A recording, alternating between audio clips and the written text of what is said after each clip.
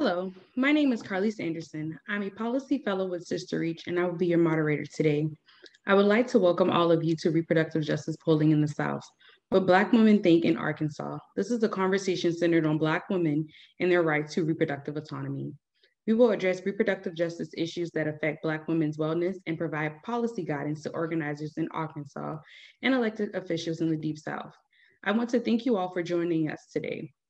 Programming is being brought to you by SisterReach, a Memphis, Tennessee-based grassroots 50c3 nonprofit supporting the reproductive autonomy of women and teens of color, poor and rural women, LGBTQ plus and GNC folk. Our mission is to empower our base to lead healthy lives, raise healthy families, and live in healthy and sustainable communities. And our partners in our own voice, National Black Women's Reproductive Justice Agenda, a national organizational initiative designed to amplify and lift up the voices of Black women at the national and regional levels and in our ongoing fight to secure reproductive justice for all women and girls. This webinar concludes our series of polling briefings as we've worked over the years to expand our base of engagement across the Deep South and paint a picture of what Black women really think about political issues that are impacting our bodies, our families, and our lives. This series centers the voices, experiences, and views of Black women in Arkansas, Tennessee, Kentucky, Mississippi, and Alabama, and should be used to promote transparency on the political views of Black women. In our own voice, polling data analyzes the apprehensions and sentiments of Black women. It is important to note that this conversation is rare. Research and polling data on Black women seldomly occur, and it is the goal of In Our Own Voice to provide tangible data for the communities whose lives are most affected by policymakers. We want our local, state, and federal officials to hear our cry and our voices to understand our concerns, and most importantly, to review data that will generate policy and structural change that will allow Black women to live more abundant lives, raise healthy families, and do so while living in an educated and safe community. We thank you for tuning into this webinar to discuss the disproportionate health disparities and reproductive oppressions that our communities continue to experience, especially in a time of COVID-19. There is so much at stake. We will continue to express our concerns and priorities as we navigate through systemic racism, this global pandemic, and an ongoing assault on Black and Brown people by police. Today, we will be joined by Marcela Howell, the founder and president of In Our Own Voice, who will be presenting the polling data for Arkansas. After Marcela's presentation, we will continue the discussion with leading remarks from Cherisse, founder and CEO of SisterReach, Shakia Jackson, who's the founding member of Ujima Maternity Network, Jasmine Bank, executive director of UnKoch My Campus, Sarita Hendrix, owner and counselor at Unity Birth and Lactation Services, and Alexis Jackson, owner and doula at Your Family Tree Doula Services. Thank you all for being here today. Before the start of the presentation, I want to go over a few housekeeping rules.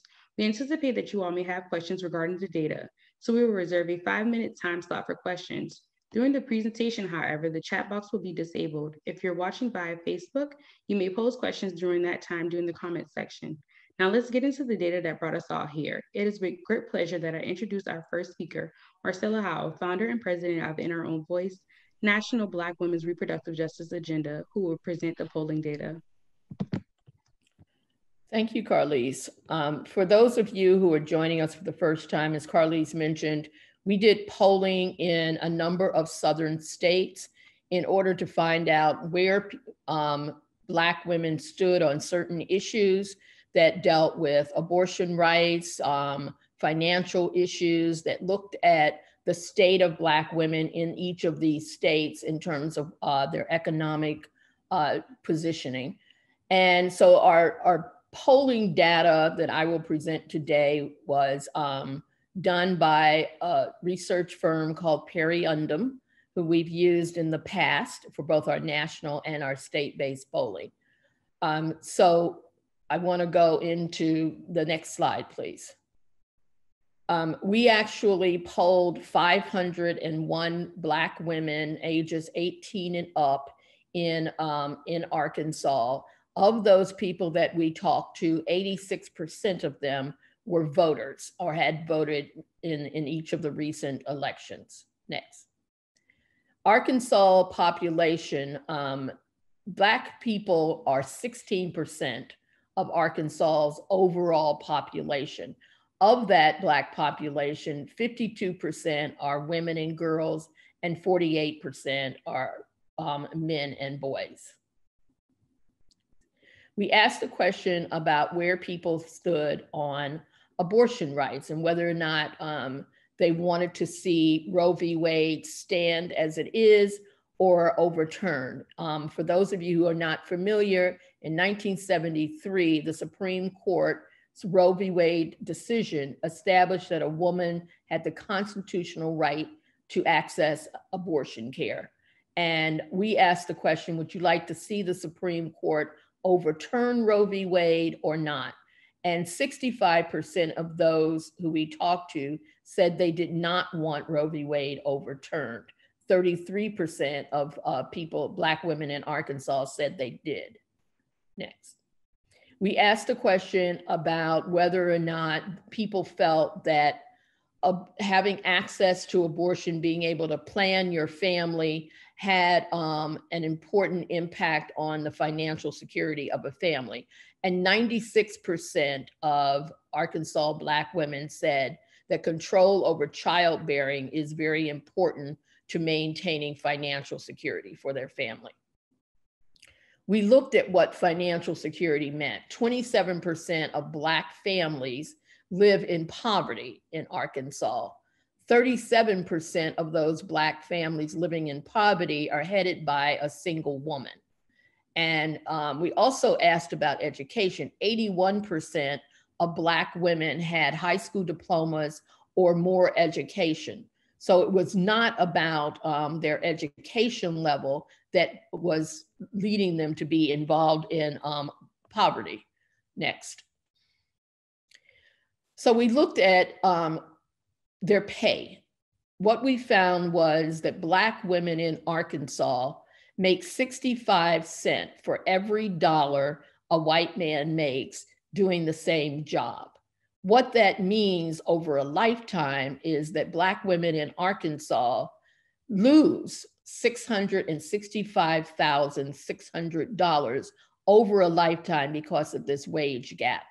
And it means in order to make up the same amount of money that a white man will have made by the time he retires at the age of 65, Black women would have to work until they were 81 years old. Think about that. Have to work until they were 81 years old simply to make up that wage gap. Next. We also asked them about whether or not they had children. 76% of the people who responded to our poll said that they had children. Next. And we also asked them what they felt should be part of basic health care. 92% said that care for pregnant women should be part of basic health care. 84% said that access to contraception or family planning should be part of basic health care. But only 44% said that abortion care should be part of what they considered basic health care. We also asked respondents what kind of issues they considered when they were thinking about starting a family or expanding their family. 59%, more than half, said that access to a living wage job factored into their decision to parent or not to parent. 55% said having affordable health care. 53% said having affordable housing. 51% said food security was an important factor. 50% said that racism factored into whether or not they decided to have children or to expand their family. 48% said childcare access, having access to quality childcare was important. And 36% said that over-policing actually factored into whether or not they decided to have children or to expand their family.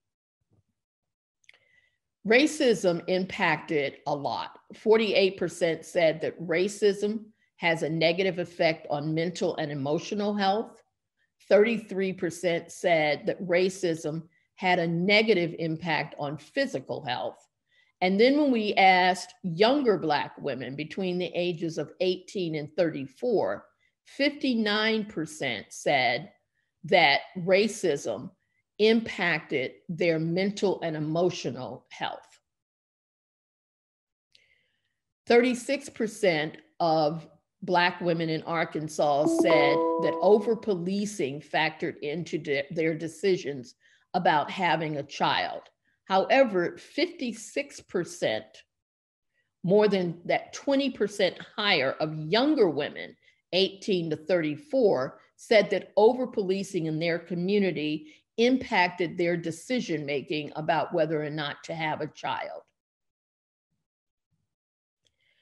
We asked questions about what kind of support they felt that people seeking an abortion should have.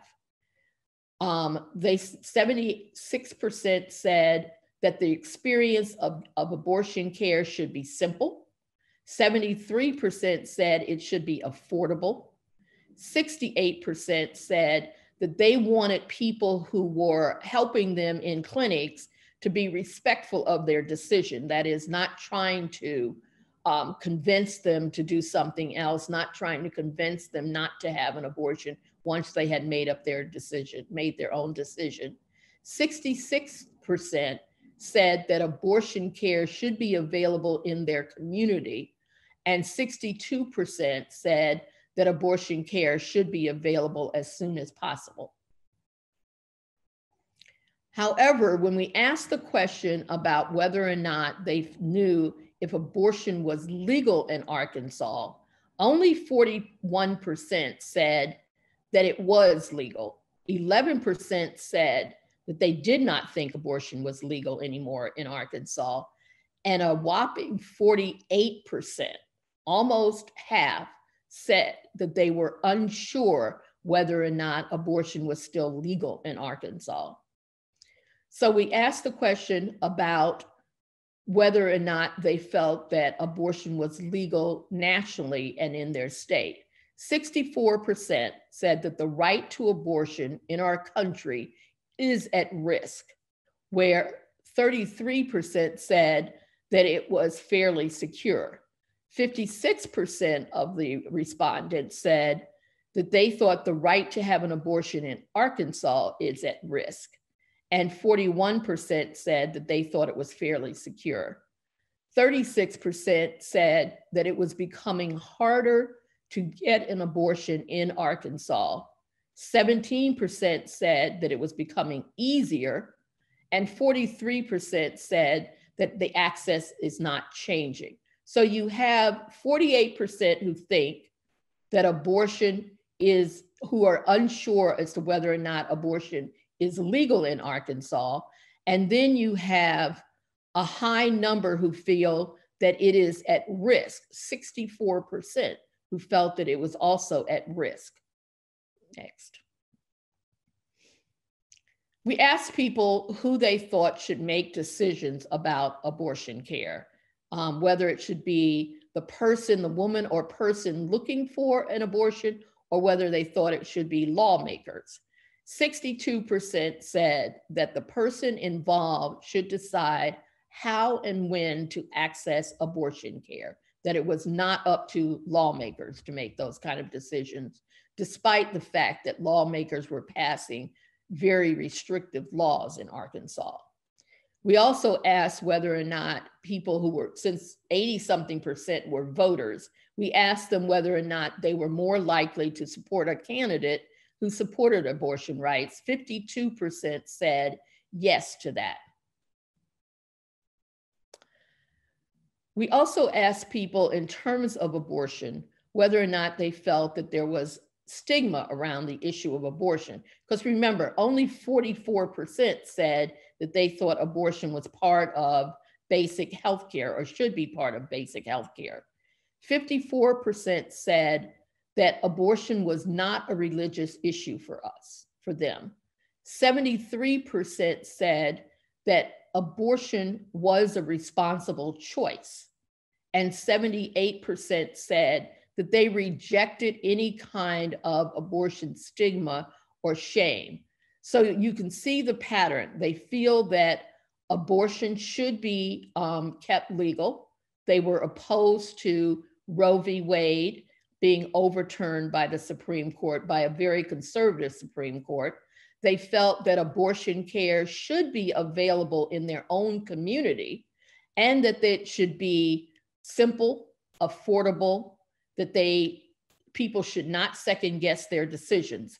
And they also felt that it was not a religious issue for them, and that it could be a responsible choice, and they rejected any shame around abortion care. Next. Now I'm going to turn over to Carles again to have panelists discuss some of these findings. Carles? Thank you, Marcela, for highlighting these important findings. We will now move into discussion with our panelists, Shakia Jackson, Jasmine Banks, Sarita Hendrix, and Alexis Jackson, to give their perspectives on how this data is important to women and the communities that they are a part of in the South. But before, we will hear from Cherisse, founder and CEO of SisterReach. Cherisse, please share with us how this polling data plays a role in your line of work as an organizer and community mobilizer on the ground in Tennessee. Well, thanks so much, Carles, and thanks so much, Marcela, for offering this polling data. I don't know that the ways that this kind of impacts our work in Tennessee is as important as just what the data continues to lift up, this continuous theme, state to state. This is the last state that we've been able to get this polling data from, just so that we have a better understanding of Black women's ideas and thought processes around reproductive health care access that includes abortion access, as well as kind of the understanding around what Black women are just thinking in general. I still think that something that we've heard as a kind of a continuation, in every state, Black folks have been the smallest number with some of the highest impacts in reproductive and sexual health. Just like, 16% in Arkansas, which is 17% here in Tennessee, right? I think we saw maybe 15% or so in Mississippi, and even in Kentucky. We still kind of in those low teens as far as our how many Black folks actually make up the state as far as residents. However, we continue to have the same kind of thought processes about what access needs to look like, where our values line up with that. I thought what was really important was the 81% of Black women in Arkansas were educated Black women, right? Which kind of already pushes back against this notion that Southern Black women, don't have a kind of a grip on their reproductive and sexual health information and education, that, that by and large, we aren't, change agents and stakeholders in the communities in which we live and work and worship and serve, and that we aren't necessarily contributors to kind of what is happening in the labor force or just kind of the culture of the states in which we live. So I thought it was just really important to lift up the fact that we're talking about women from all walks of life that were polled, but yet we're still talking about women who also are included in that this percentage of folks who are either educated and are working, who are either employed in a sustainable way or even underemployed, potentially are even unemployed in this point, but still have something to give, something to offer to the conversation about what they believe, of what access to reproductive health care or lack thereof is doing to our communities. The wage gap piece continues state to state to state, that we're still having to work until, we are in our 80s in order to earn the equivalent of a white man's dollar. And there still continues to be a disinvestment in making sure that the households of led by Black women and or the households that we are a part of are properly sustained, and yet we are expected to do our best, to be our best, to want to have children, be able to raise them without any type of hindrance, or are able to even be healthy in our own decision making, having access to the healthcare that we need. I thought it was so that was something else that kind of jumped out to me as a very important piece that continues this theme of the impact in the ways that Black women are experiencing our healthcare and our access. I thought that the parenting access continues a theme as well, that a living wage continues to rank as one of the highest pieces that are important in healthcare, housing, food sustainability. In other words, if our basic needs are met, if a quality of life is something that Black women can have access to, then we make the best decisions for ourselves and our families and our communities without necessarily needing the help of anybody else to help to inform that.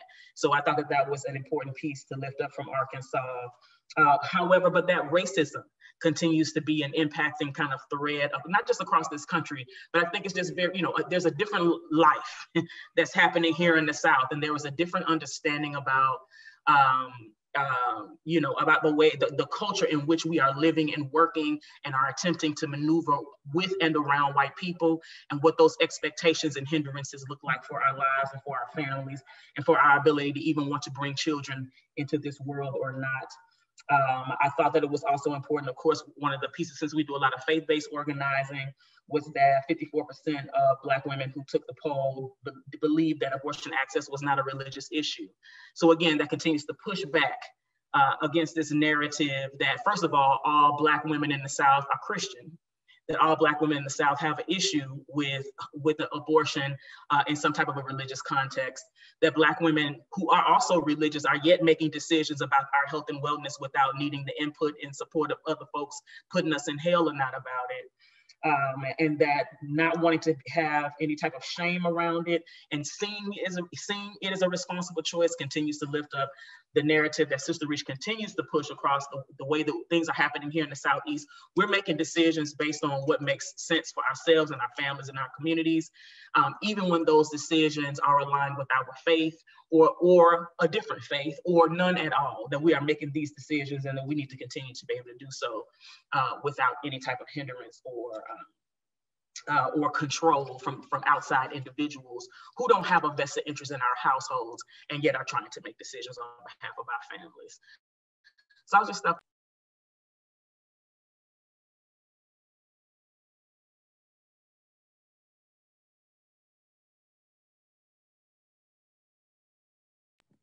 Thank you, Cherisse, for sharing that piece.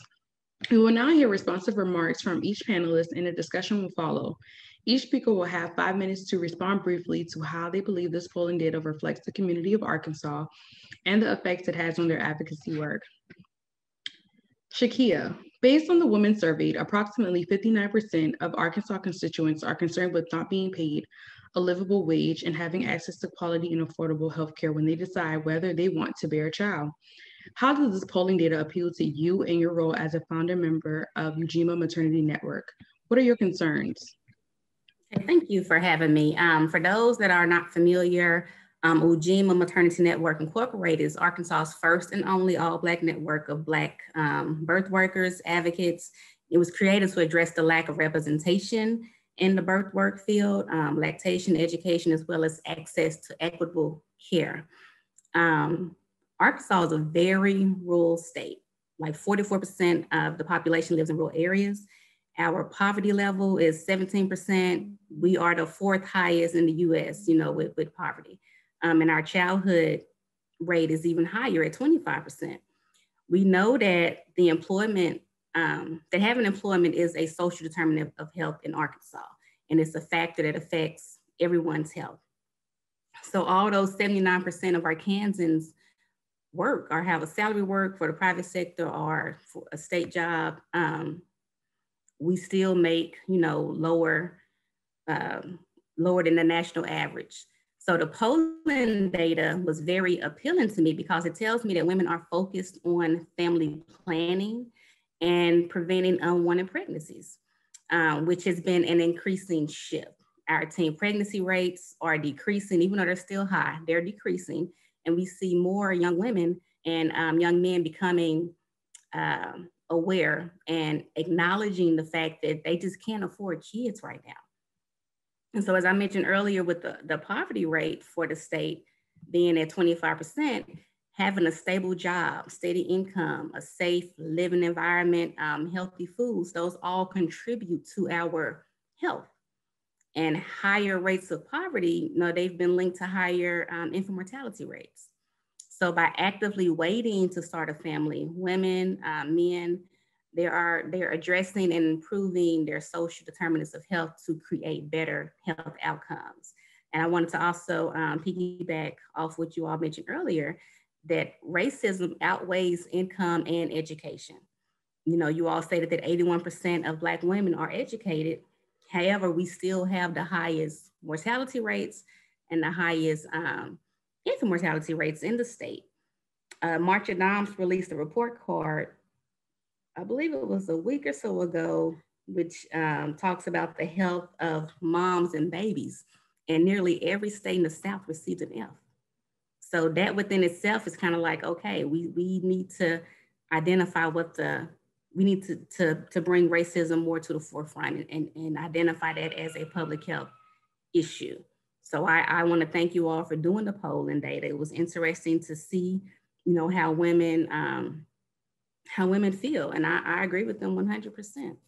And there's still more work to be done.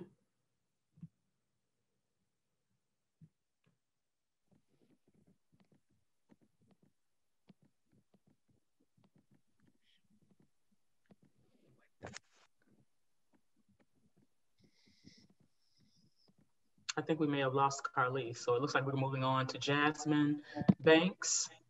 If you can also lift up your thoughts about the data. Yeah, so my name is Jasmine. My pronouns are she, her. I am a proud Southern queer Black mom of four.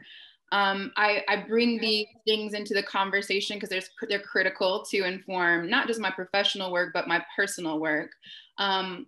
Being a mom of four with a non-binary partner and a daughter who is a Black trans girl, I'm able to speak to the ways in which this information around reproductive justice and rights is really, really impactful. I also want to say that I have had an abortion, which is a critical part of this conversation.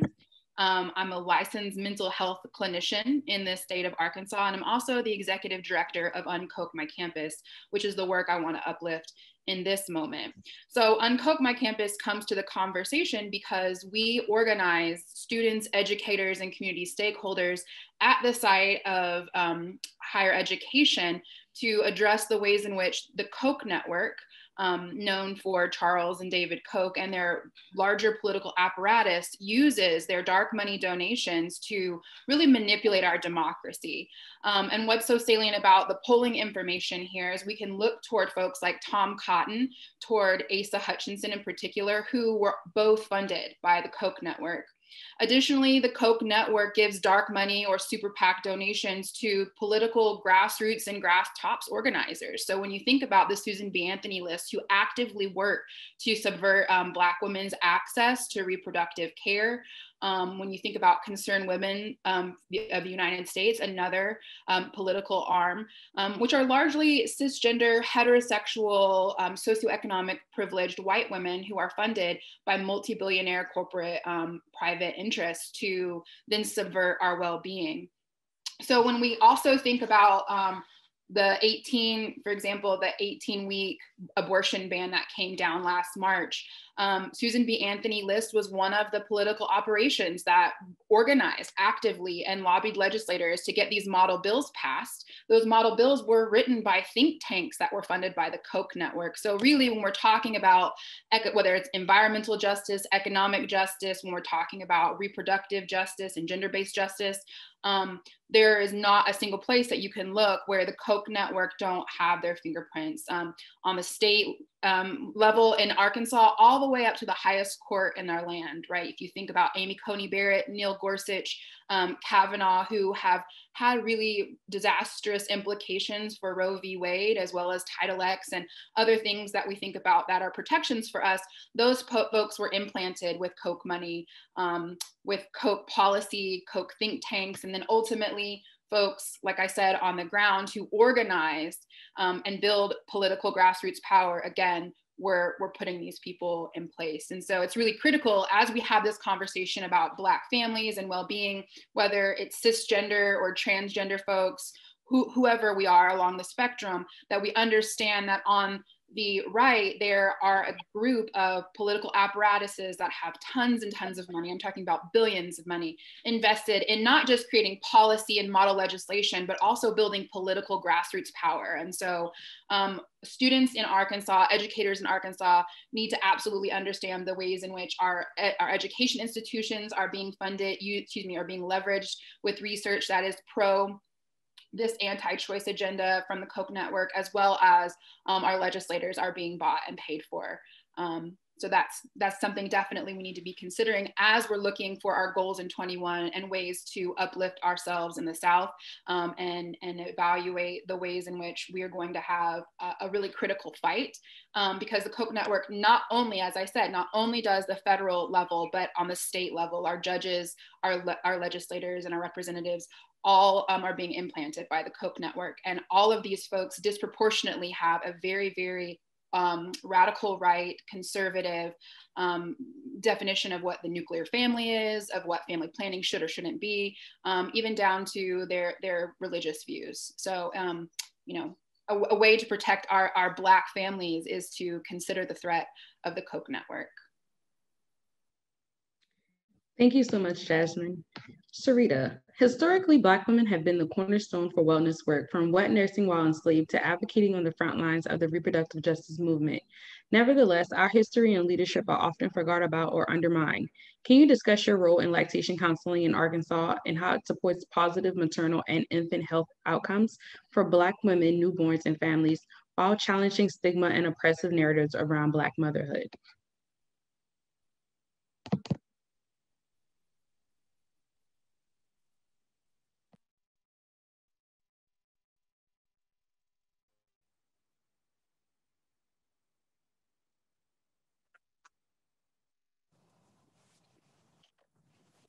Can you hear me okay? Oh, no. Okay.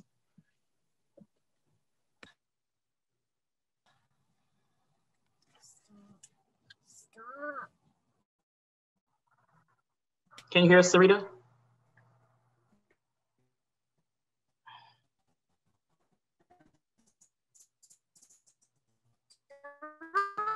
Maybe we can move to the next person and then come back to Sarita.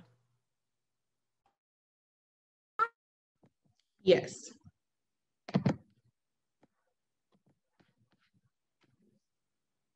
Alexis, we know that Black women are more than twice as likely to die while giving birth and of pregnancy-related causes than their white counterparts.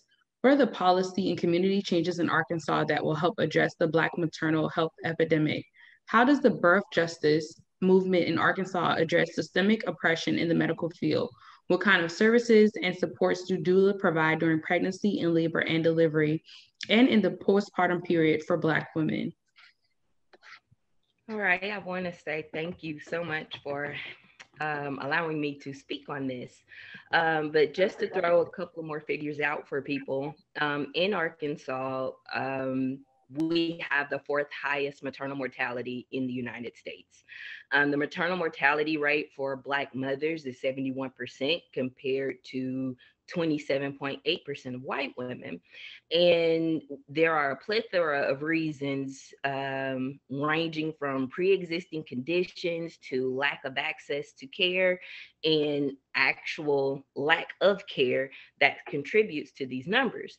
So what is Arkansas doing to combat these numbers?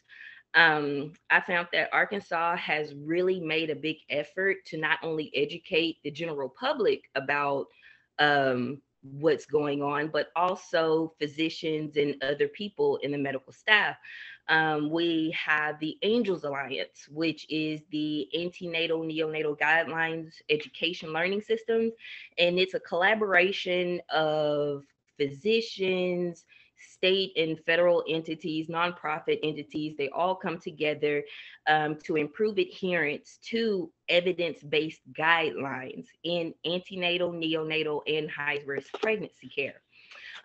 We also have entities such as Arkansas Birth Matters, ICANN, and of course the Ujima Network, who strive to provide real-time policy changes that in resources for the general public so they can become better educated about their health and their options for childbirth. But with all of this access, with all of this knowledge, with all of these things that everyone knows, we are still having this problem. And in my personal experience, what I have personally went through in my childbirth, for both of my childbirth experiences and what I've witnessed from other mothers, one of the main issues that Black women are facing during pregnancy and childbirth is not being heard. When women seek to hire a doula, they do it for a lot of reasons. But for Black women, or at least for the mothers who come to me, I find that their main concern is advocacy. They want to, they look for a doula to make sure that they will be heard inside of a hospital or when they go to their doctor. And just a quick story about a young Black mother who she was initially looking for a midwife, came across my website, and we ended up talking. I told her, reach out to me for whatever reason. It doesn't matter. Even though I'm not a midwife, I want to help. Fast forward a couple of days, she did. And I'm convincing her on the phone to return back to the ER because she sat in the waiting room and she didn't feel good. She wasn't being seen, so she left. Well, from the symptoms she described, she was suffering from hypoglycemia. And I'm like, you need to go back. You have to go back. So she did.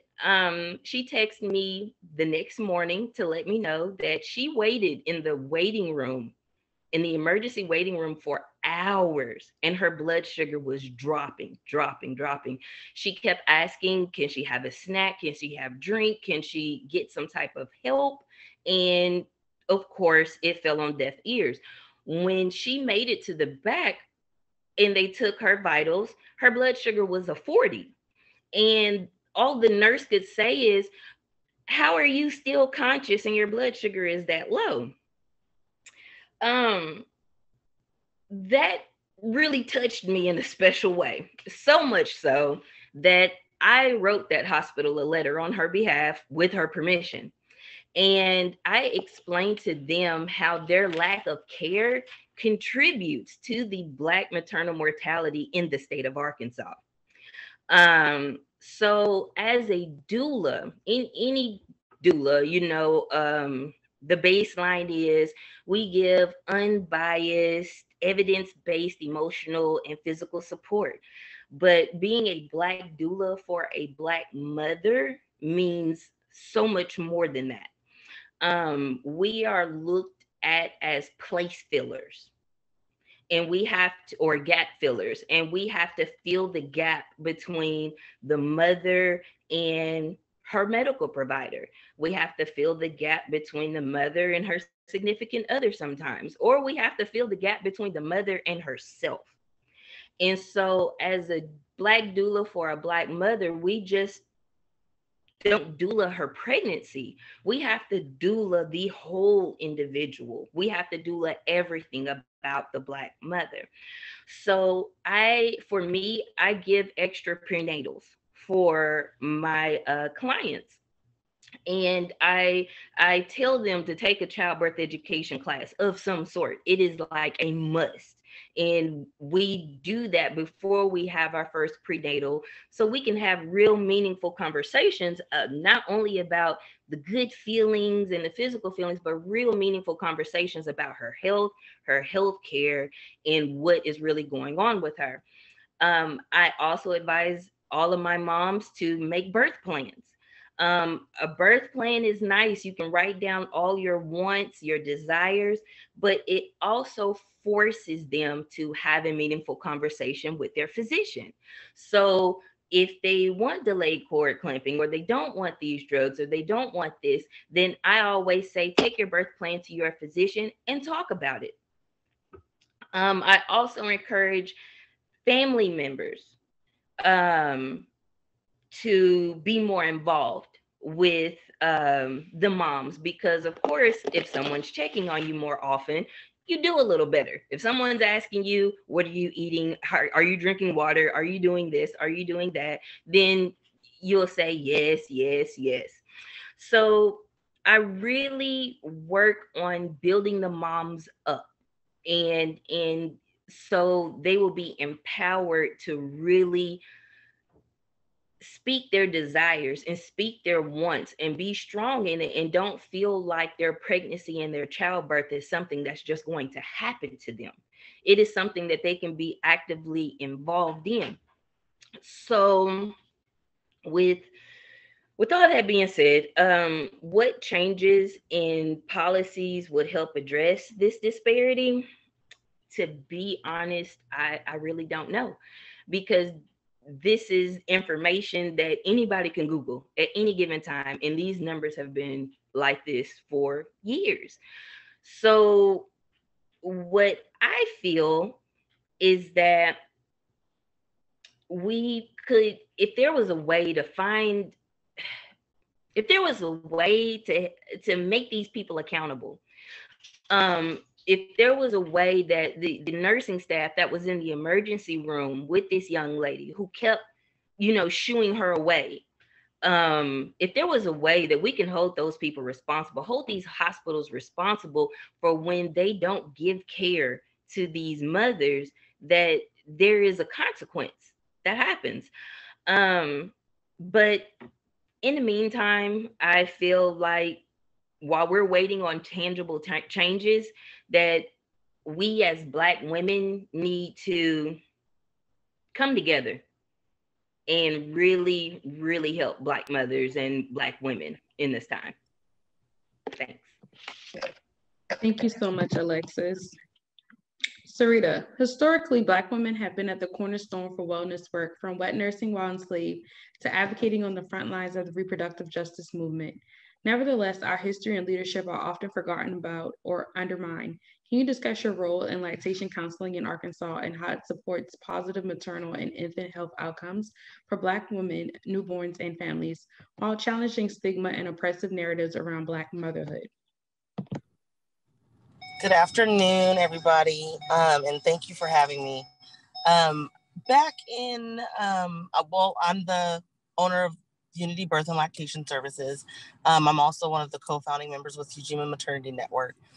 Back in 2010, when I moved to Arkansas, I quickly realized that I wasn't quite in the home melting pot of California that I had once been in. I noticed very quickly that there was a significant disparity in the breastfeeding rates here. I had the pleasure of working in a health department where I was able to counsel mothers on a peer basis there. And that's kind of where I got my interest in the birth world, in the desire to work on these numbers, if you would. A lot of times when I've seen moms come into the health unit or have spoken to women, a lot of their opinions are the opinions of breastfeeding, opinions on birth in general, are based on some very old-fashioned, if you will, stigmas that have been put on us as Black women.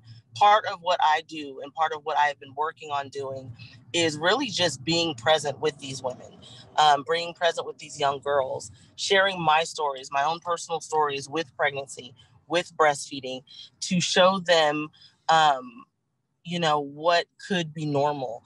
Some of the things that I share with those moms with regard to breastfeeding is we historically, Black women have breastfed. We've always breastfed.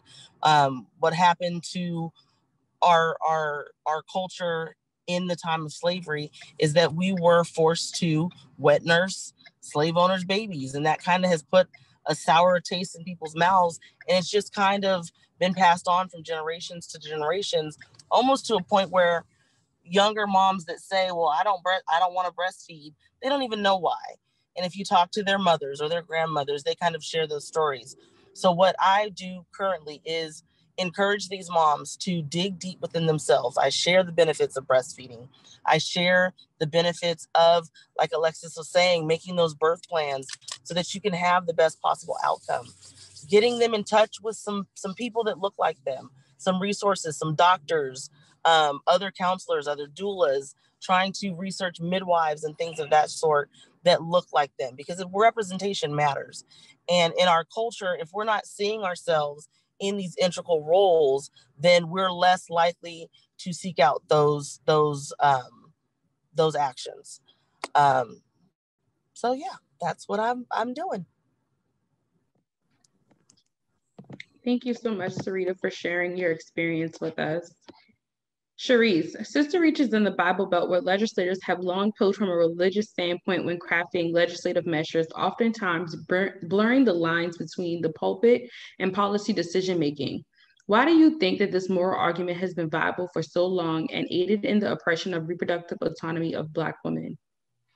I think it's so deep that, meanwhile, Sarita is sharing her piece while we're having like another conversation, where we're really lifting up exactly this issue. I mean, without saying it directly, that at the end of the day, we're still kind of living in this intersection of folks' biblical interpretations who also happen to hold political power, who also happen to be able to move move policy and take folks' sacred autonomy away from them just because of this kind of, their own kind of understandings around theology, this very interesting and unethical conflation of church and state, and just thinking about the ways that, that this continues to not only be an issue that we're dealing with in Tennessee.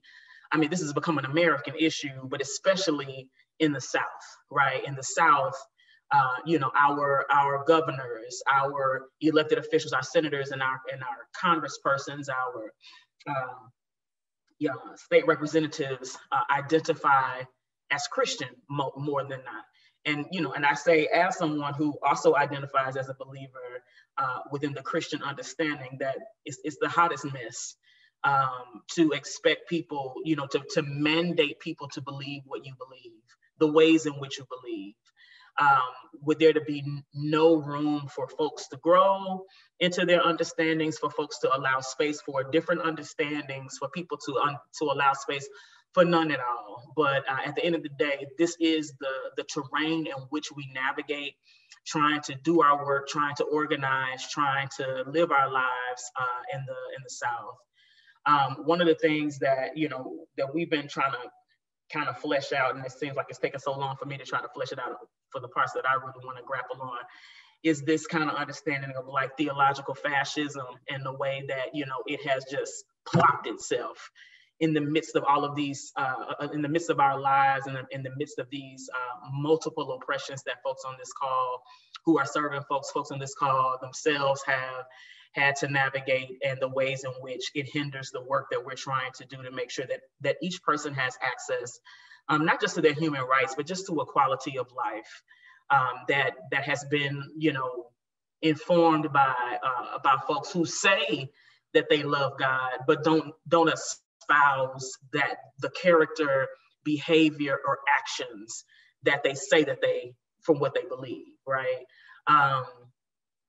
So I think that what this has looked like on the ground has been a couple things for us, is trying to partner with as many folks who believe like we believe, who believe that there needs to be a very defined line of demarcation between what you believe as a person and what I need to believe, and how all of that impacts our abilities to access health and wellness. I think some other things that we've been trying to do is to work with our faith communities and try to find folks who think the way that we think. I was so pleased to see the statistics out of Arkansas, the way that I've been pleased to see those statistics in other areas. But it's one thing to answer it in a poll. It's another thing to stand before your church and say these same things. It's another thing to have to navigate it in the community, and deal with different microaggressions. And there's so many of them. This is bigger than an abortion piece, right? This is bigger than folks pushing back about the ways that they feel about abortion access. This, it still is a race conversation, because it also comes down to the ways in which you show me godly love is also determined by the color of our skin, right? That the ways that you make you know, health care available is also dictated by the color of our skin. You know, meanwhile, we hold some of the highest disparities across health issues, and all of this is being quote unquote done in Jesus' name. So, you know, I think that it's just something to push back on. It's something that I want to see all of us push back on more and more, state to state. You know, that if this is the pattern, if this is the lens in which you are trying to offer us support, then it needs to look a little bit more like love and a little bit less like dictatorship and abandonment, you know, discipline, you know, because we've not shown up in the way that you think that we should show up without you taking responsibility for this culture of chaos that you have informed, not only with, you know, this kind of interesting white Jesus theology, right, but also this very white supremacist theology that continues to harm us at our very core. So, you know, I'll stop there for time. Thank you so much, Cherisse. Thank you to all of our panelists. Your comments were insightful and provided a unique perspective from your personal experiences in your work on how it is important to listen to Black women. Now we will open the floor for questions by our audience.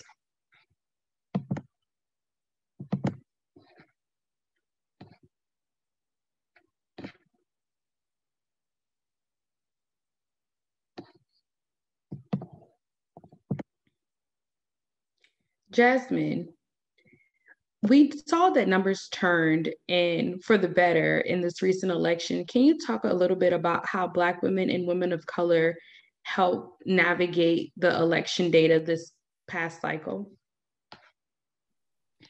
Well, I don't do a lot of electoral organizing. I partner with folks who do a lot of electoral organizing, but what I do know is young Black students and students of color who are interested about climate, who are interested about addressing the ways in which state-sanctioned violence has come to the forefront of many conversations. We're definitely, you know, en masse out organizing.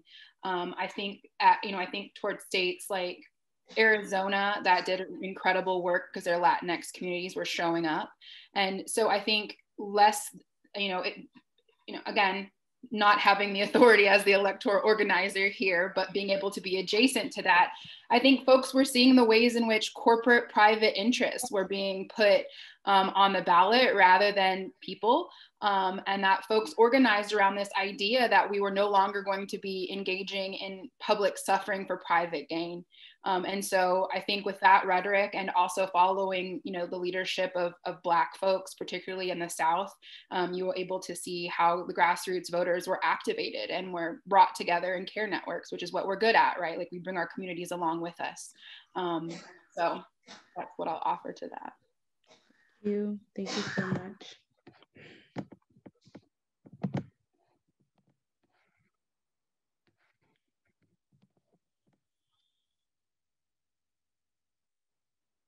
Jasmine, another question for you. How can young people champion reproductive justice on their campuses?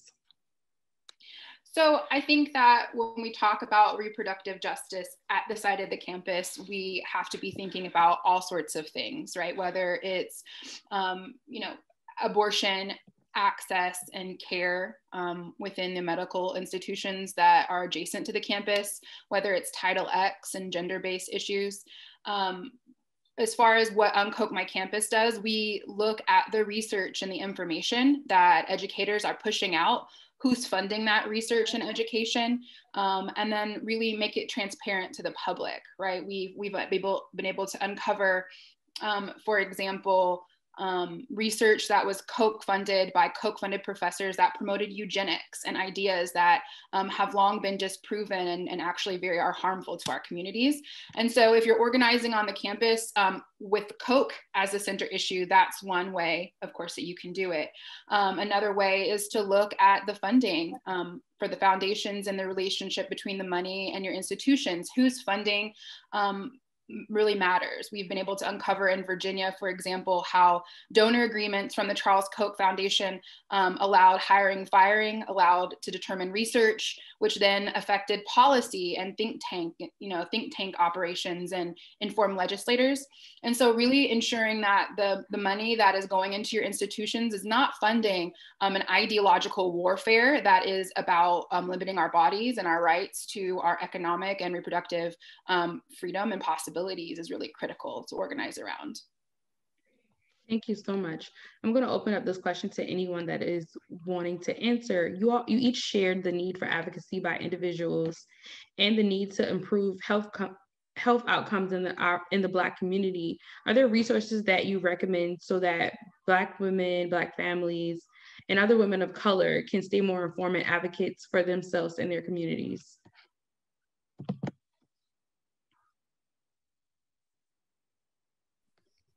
I know y'all just heard from me, but I have a really great resource that we use at UnKoch, my campus. There's a wonderful organization called Family Story.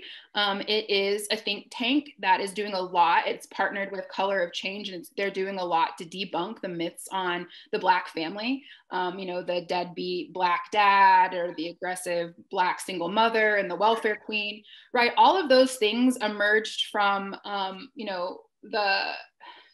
a memo that ultimately shaped how neoliberalism spoke about our families and then legislated our families. And so using their talking guide, they have a report that shows what the myth is and then actually shows the data. That's really, really critical as we're providing political education for folks. It's also important to state, from my perspective, of course, because you'll hear me ringing the Koch bell over and over again. The Koch network funds lots of think tanks that push misinformation about working class, poor Black families. And so it's really, really important to understand that not only are they funding these legislators who legislate against our well-being, but they also are funding the production of knowledge and culture creation that keep us in these cycles of these myths that ultimately uphold structural oppression and systemic white supremacy. Thank you so much, Jasmine. Thank you all for sharing and joining with us. And a special thank you to all of our panelists. We really appreciate the work that you're doing to uplift Black women in the Deep South. For more information, follow SisterReach at SisterReach. And in our own voice, National Black Women's Reproductive Justice Agenda at Black Women SRJ. Have a wonderful rest of your day. It was great doing this polling data with you all. As we conclude this series, we will work to uplift and amplify Black families. Have a good one.